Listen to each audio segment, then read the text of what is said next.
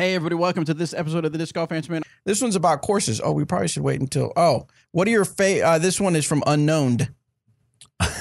No, it actually says unconed. Oh, that's right. No, Uncounted. No, yeah, that's right, yeah. What are your top 5 disc golf favorite courses in Iowa? Or what are your favorite courses?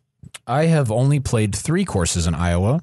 All 3 of them I thought were great. And those were Ewing, Pickard, and Walnut Ridge, I believe. And I loved all 3. I played poorly at all 3, but I think they were well designed and super fun. So I love that.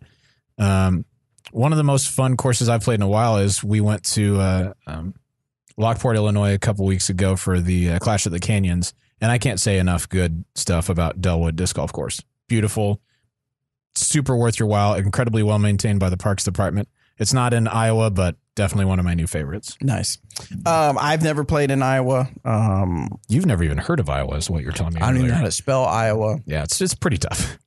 So, yeah, I don't have any favorite courses in Iowa. I guess, I mean, I have. If that's even a place. Yeah, even if it exists. Conspiracies all around about stuff. So, I don't know. I don't know how to pick a favorite course. I like to play different courses around. Yeah. I've been to, I'd have to say Sweden. Järva Park is pretty cool. Oh yeah, I got to throw a few holes. This week. Yeah, I got to. This week when we go on our trip. Yeah. So yeah, that'll be exciting to see that. But yeah, Järva Park is a really cool course.